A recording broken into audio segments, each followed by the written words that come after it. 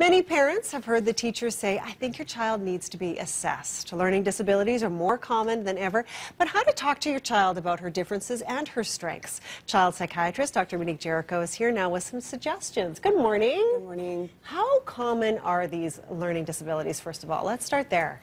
Well, estimates really range, right? But they're anywhere between 3 to 5% of the young population. So another way to think about that is to imagine that on every one of those yellow school buses, there's at least one child who would have a diagnosable learning disability. Okay, so that's a good way to think of it. Yeah. So one on each school bus.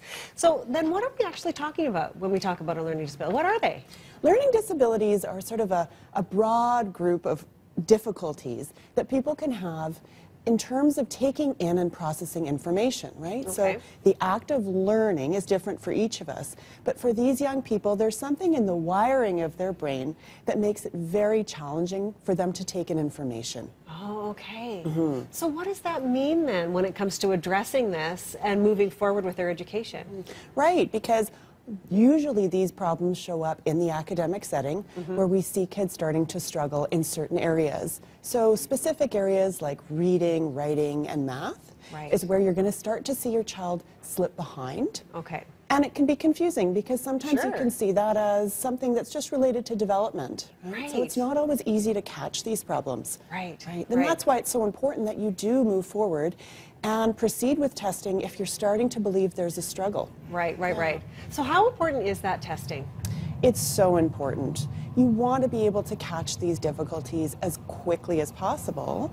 And the reason for that is because if we know the problem exists, then we can start doing something about it. Right? You have to remember that kids who have learning disabilities are of normal intelligence. They're capable. They just need different kinds of supports. Okay, fair enough.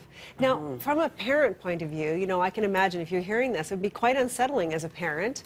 How do you then process that information yourself and then have the conversation with your child about what's going on with them? Absolutely. Well, what's key is you want to talk about it, right? So don't ignore the problem. Okay. Talk about it. Talk to your pediatrician, talk to the teacher, and talk to your child.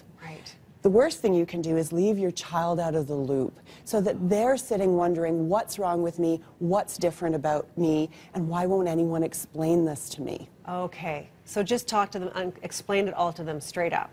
Absolutely. Find ways that your child can understand, right? So for kids at different ages, you're going to have to use different types of language. But they need to understand that this isn't a problem about them being lazy or not smart enough. This is a problem about how their brain works.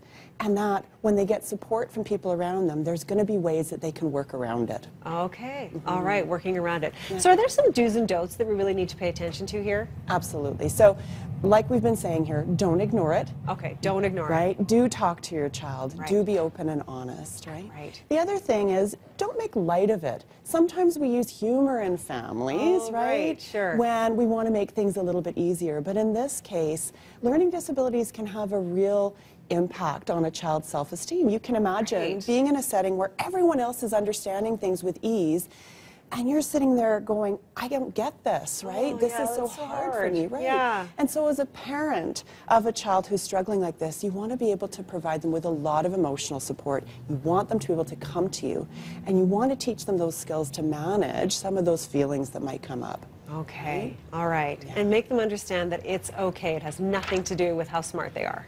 Absolutely, absolutely. And that brings us into the last point too, right? Which is, you know, don't pretend that this is the only thing going on with your child, right? Your child has so many other strengths and so many other abilities.